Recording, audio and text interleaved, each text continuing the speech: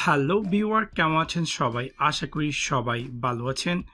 এখন আমি আপনাদের সাথে শেয়ার করব কিভাবে আপনি নোকিয়া 6 দিয়ে স্ক্রিনশট নেবেন। অনেক সময় আমাদের প্রয়োজন হয় স্ক্রিনশট নেওয়ার জন্য। সো অবভিয়াসলি আপনার যে ফোনটি ইউজ করছেন সেই ফোনটিতে কিভাবে স্ক্রিনশট নেয় তা কিন্তু জানাটা অনেকটাই জরুরি।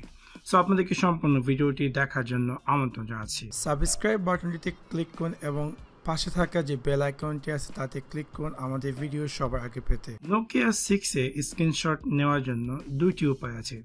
আপনি চাইলে তাদের ফিজিক্যাল বাটন ইউজ করে স্ক্রিনশট নিতে পারেন, অথবা আপনি চাইলে তাদের যে সফটওয়্যার আছে সেই সফটওয়্যারটি ইউজ করে স্ক্রিনশট নিতে পারেন। প্রথমত আমি আসি যে কিভাবে আপনি ফিজিক্যাল বাটন দিয়ে স্ক্রিনশট নেবেন। ফিজিক্যাল বাটনটি হচ্ছে আপনি যেখানে স্ক্রিনশট নিতে চাচ্ছেন না কেন, আপনি আপনার যে পাওয়ার বাটনটি আছে এবং সাথে সাথে যে ভলিউম ডাউন রাখার বাটন একসাথে ক্লিক করবেন এবং দেখতে পারবেন যে স্ক্রিনশট নিয়ে নেবে।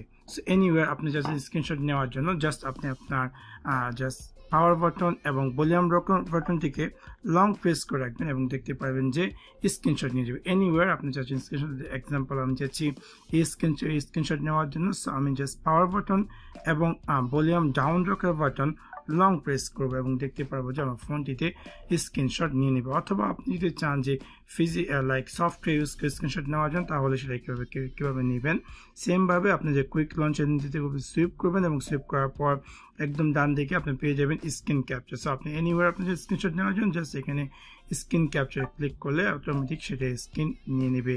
সেভাবে খুব সহজে আপনি চাইলে নোকিয়া 6 এ স্ক্রিন ক্যাপচার করতে পারেন আপনার পছন্দ যে কোনো জিনিস। সো আশা করি আপনাদের ভিডিওটি ভালো লেগেছে, এবং যদি ভিডিওটি ভালো লেগে থাকে অবশ্যই লাইক এবং শেয়ার করতে ভুলবেন না। Thanks for watching my video.